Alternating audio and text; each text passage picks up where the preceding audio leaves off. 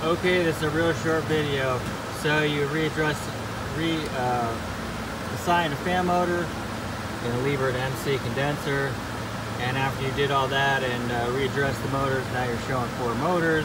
Let's say if you have 4 motors, and all of a sudden you go to the display and your F00 is reading like 2.5. Well, that's bar, and I don't really understand why they revert to that, but they do after you make a major change.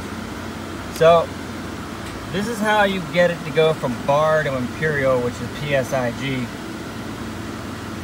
You escape, go down to the C menu. Now I see it says C00. Now I know for a fact it's C90, but how I found that, how I know that is right here.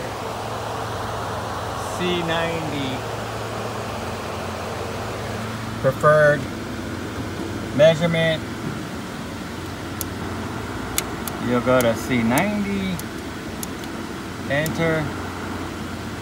Now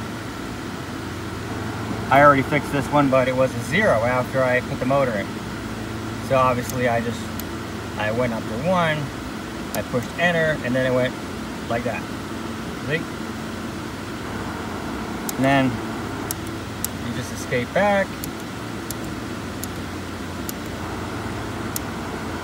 And now it's reading in PSIG.